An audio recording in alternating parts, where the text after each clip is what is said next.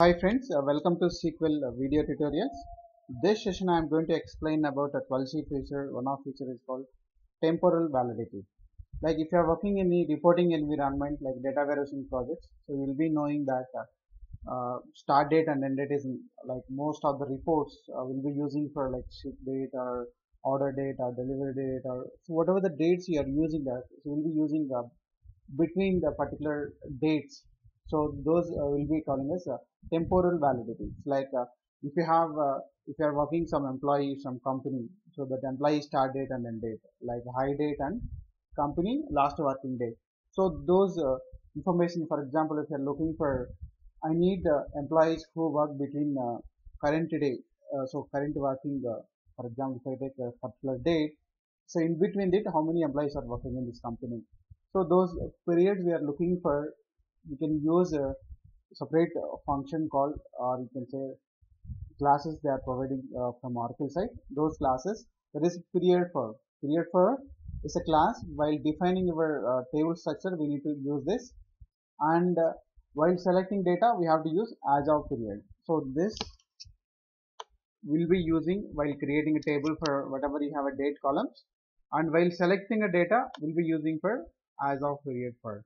For means we are giving some date, and based on your start date or end date, particular date between that, so it will be fetching the data. Look at this example. So normally if you write any select queries for fetching the data for particular employees between this range, so we'll be using start date is null or start date less than sys date current date. Same thing for end date is null or end date greater than this. So when you're looking for particular employees who are working in this company, based on I need all the employees for today's between this all employees, any start date or end date. So that time we'll be using this query. So instead of that, you can use below query. Here you can see as of period, and we'll be using that period name and sys data. So first, while creating a table, see here, this is my table structure. Here you can see, okay, and end of this table you can see I'm specifying here period for, and this is the user defined name. You can give any name here, and start date and end date I'm mentioning here, that is period for employee from to. This is a user defined name, any name can give. Then I'm creating my table here. Table has been created, so I'm inserting some data. Look at this, okay, data has been inserted and committed. And if you use this query, what will happen?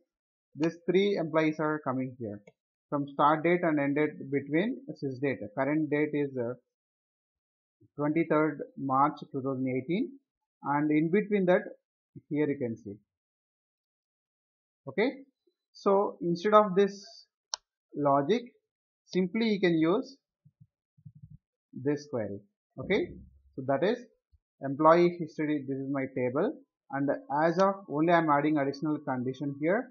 Instead of this condition, I'm using here, you can see as of period for, and that is your period name and date. So date means particular date if you are looking for that. So I'm using for this date current date, so you can expect the same result here. You can see I'm expecting the 235 employee IDs. So same logic here you can apply. 235 employees I'm getting. So total employees here you can see this. So total employees are available 5 employees. Their start date and date here you can see it is ending in 2017. These two are ending in August, July 17 here you can see, okay. Then, so if you are looking for a particular period for based on the timestamps or dates, so we can use this period for. So this class is available from 12c feature.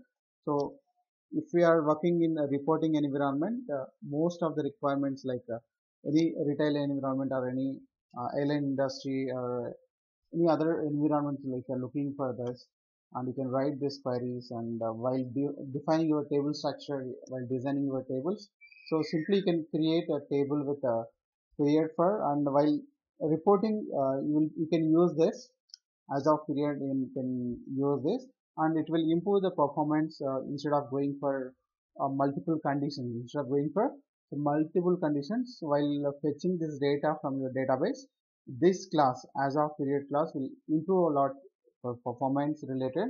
Why? Because most of the requirement will be using in the fact tables, because the ship dates or order date or whatever the hire date or employee last working days, whatever you are looking for dates. So those employees data or maybe particular orders or shipments, whatever you are looking for the dates column. So obviously you'll be looking at fact tables, and fact tables will have a huge data. So when you are using more conditions in where class, so it will impact the performance, and you have to create indexes on these columns, and like multiple conditions here you can see here. So instead of this, you can go for simply this period per class, and you will be getting the same data when you are looking for a particular start date and end date in between that. So this is where we can go for the new feature we can use in Oracle. So thank you for watching my videos. Please subscribe my channel to get more videos and update my channel. Thank you very much.